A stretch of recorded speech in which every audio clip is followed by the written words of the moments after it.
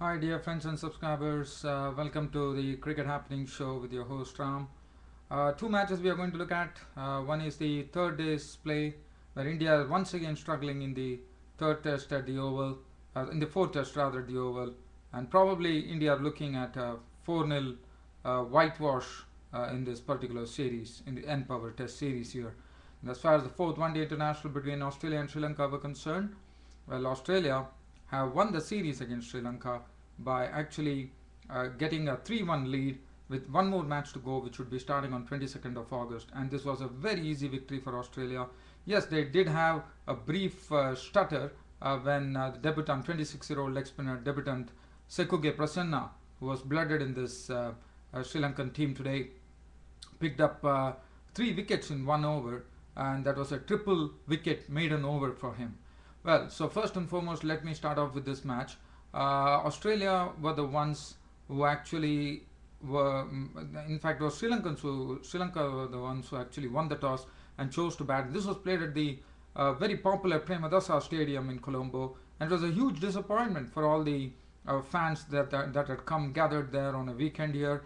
And Australia won this match very comfortably in the end by 5 wickets. Sri Lanka were the ones who were put into bat today, and Sri Lanka totally looked a unit which was without any ammunition actually, and they got rolled out for 132 by Australia.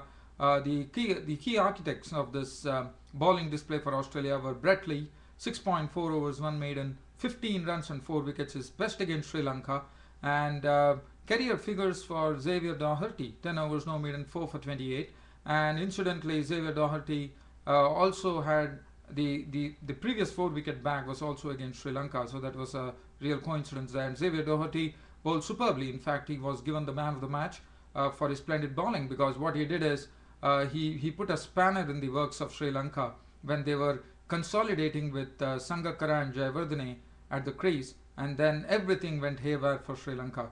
So that was the turning point in the game when Xavier Doherty picked up those quick wickets. But Brett Lee also bowled very well right in the beginning, and he came in the middle to pick up a vital wicket of Mahela Jayawardene, and also in the end. Now, just talking about this innings, the innings really had no momentum there. Dilshan and Taranga started. Dilshan made 12 runs. He was the first wicket to go when he was caught behind of the bowling of Bollinger for 12. And Upul Taranga had his stumps rearranged by Brett Lee, out via a very fiery Yorker from Brett Lee, and Taranga was gone for 8. Sangakkara and Jayawardene combined into a good partnership that pulled down the score from 24 for 2 to 95 with some very neat placements and also some key shots in the middle of the innings. But then after then, as I said, Xavier Doherty came in, the left-arm spinner, and suddenly he picked up Sangakkara's wicket. Sangakkara trying to hit him was caught by Brett Lee of the bowling of Doherty for 31 of 56 balls with 1-4. And after that, Jayawardene couldn't get any support. Chamara Silva in the same over was LBW ball Doherty. This was an arm delivery from Chamara Silva, from Doherty, which, as you know, the arm delivery from left arm spinner goes straight on, and Chamara Silva was trapped LBW by Doherty for a duck. Angelo Matthews was stumped by Haddon of the bowling of Doherty. So probably, in fact, nobody could actually stay with Mahela Jayawardene. So that was the real problem. And then wickets kept on tumbling. Shaminda Eranga was out for 1 when Brett Lee took his wicket. Kulashekara was LBW ball, Watson for 7. Sekuge Prasanna debutant was LBW ball, Doherty for a duck. And in the end, Lasith Malinga had his stumps knocked back by Brett Lee with a Yorker. And Sri Lanka were all out for 132. Jayawardene was caught trying to just up the tempo there. He was caught and bowled by Brett Lee for 53 of 102 balls with 4 fours, 132 all out Sri Lanka. Bowling figures already spoken about. As far as Australian innings were concerned, it was, as I said, it was a very easy victory for them. 133 for 5 in 28 overs. Sean Marsh today was opening the innings with Shane Watson. The reason being that Brad Haddon has not had a good run at all. So Brad Haddon came lower down the order today. Shane Watson and Marsh opened up the innings. And in fact, Malinga gave them an early breakthrough with the score on 26 when Watson actually tried to loft Malinga over mid-on. Mendes took the catch and he was gone for 12. Ricky Ponting fell in the same over to the 5th delivery of Malinga when Ricky Ponting played a very soft ball dismissal, as Ponting actually got a full toss a slow full toss, which Ponting actually gave a very dolly catch to Prasanna there at mid wicket, and he was gone for a duck. And Australia were 26 for 2. So after that, Sean Marsh and Michael Clarke joined. Sean Marsh was superb. He was playing some exquisite strokes today. His driving was very good. His cutting and pulling was of the highest quality, I would say. And then he was forming a very good partnership with Michael Clarke, and they had pushed down the score from 26 to 123. It was a 97-run partnership, which actually gave Australia the victory. And that was the time it was Sean Marsh after contributing 70, and this was the over from Sekuge Prasanna, the debutant who was bowling today. 26-year-old debutant leg spinner was given an opportunity, and initially he didn't look so good. I mean, he was not looking very impressive. But when he came on for his for the over that he was bowling, that was probably the 5th or 6th over, he immediately rattled the Australians. They had nothing to worry about because the score was almost safe, 123. But he had a triple wicket maiden over. The first to go there was Sean Marsh, who actually got caught behind of the bowling of Prasanna for 70 of 80 balls with 11 fours and 1 6. The Hussey brothers followed with Michael Hussey going the very next delivery, caught by Sangakkara of the bowling of Prasanna. This was a ball which turned from Prasanna, and David Hussey, after playing, actually avoiding the hat-trick ball, was a clean bowl by Prasanna trying to cut, and he was gone for a duck. And Sekuge Prasanna, the debutant leg spinner from Sri Lanka, was very impressive. 6 overs, 1 maiden, 3 for 32. And with the score on 123, there were 3 wickets which gone, and it was reduced to 123 for 5. But there were no other alarms there. Michael Clarke was not out on 38 of 60 balls with 5 fours. He was played some bold strokes in his 38. And Brad Haddin was not out on 5, who hit the winning run. It was all over for Sri Lanka as Australia actually took the series 3-1 with one more to go on 22nd of August, that is on a Monday. That's on the 22nd of August. As far as the bowling figures are concerned, Malinga was the pick, 7 overs, 2 minutes, 2 for 18 with Sekuge Prasanna. Mendes bowled 7 overs, none for 31. Dilshan 2 overs, none for 17. Kulashekara none for 13. And Shaminda Ranga 4 overs, no maiden, none for 16. So that is the match as far as the Sri Lanka versus Australia ODI were concerned. Now I'm going to talk to you about the Empower Test Series between India and England, which England definitely took the honours. They had a massive score today once more. Rain actually stopping play, and then Andrew Strauss, the captain, was forced to declare. Today's feature was a double century, a maiden double century from Ian Bell, who had some silken touch and played some silk strokes, I would say. And he contributed 235 out of the score of 591 after Peterson's 175 yesterday. 235 was a mammoth effort, 235 of 364 balls, 23 fours and 2 sixes for Ian Bell. What a knock from him. And today Sreesanth was the best bowler. He picked up some wickets there. James Anderson was caught by Lakshman of the ball in the slips of the bowling of Sreesanth for 13. Ian Morgan played away from his body, caught by Dhoni of the bowling of Sreesanth for 1. That was it. And after that, Ian Bell himself fell when Suresh Rana nipped his wicket for 235.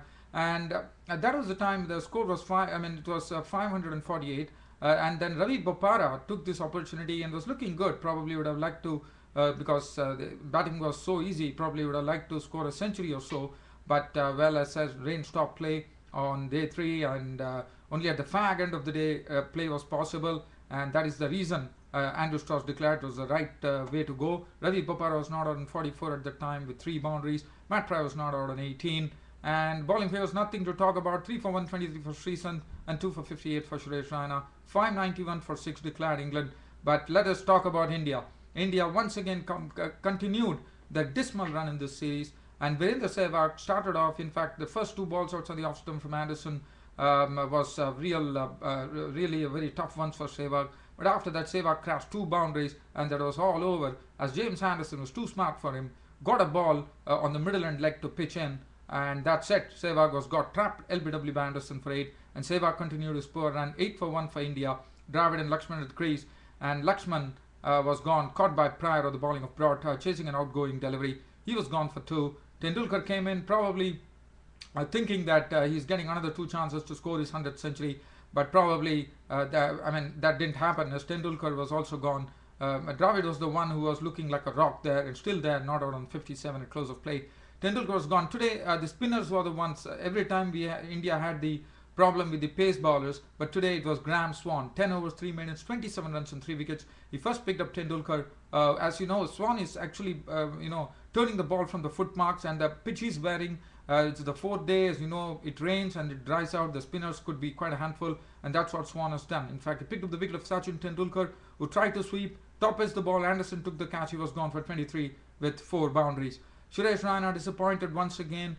He was dragged out of the crease by Graham Swan, and he was gone for a duck. And Ishan Sharma, the night watchman, was sent, but of no avail, as Ishan Sharma was gone, caught by forward shot like a cook of the bowling of Swan for 1, and that was all over for India. 103 for 5 India finished with at stumps on day 3, with Dravid looking like a rock and played some beautiful strokes in his score of 57 of 108 balls, which contained very well struck 9 boundaries. It was really fun to watch Dravid clipping off the legs, caressing the ball through the offside, and Dhoni was not out on 5. 103 for 5 for India. A mammoth task once again. It looks like one more writing is on the wall for India as far as the fourth test is concerned, and probably India is going to get a 4-0 hiding from England, because it's going to be very difficult to survive. The reason that I'm telling you that is that Graham Swan is turning the ball from the foot marks, and it's going to be very difficult to survive on this pitch. And Sachin Tendulkar had already mentioned about that in the first day itself, and it is going to be very difficult.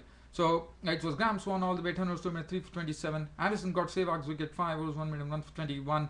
Stuart Broad got Lakshman's wicket, 10 overs, 1 minute, 22 runs, 1 wicket. Brusman, 7 overs, no maiden, none for 25. 1 over for 3 runs for Kevin Peterson. As I said, it is going to be a very tall task. They are still a long way behind. They have probably they need over 400 and in fact, the first thing would be to avoid the follow on. That would be 391. Even that is far fetched, because right now they trail by 488 runs. So India continuing the very dismal form in this series. Probably I think the writing is again on the wall for India. It is going to be some Herculean effort needed from the Indian batsmen to actually save this match. That's it from me, your host Ram, for the Cricket Happening show for today. See you all in my next show. Thank you.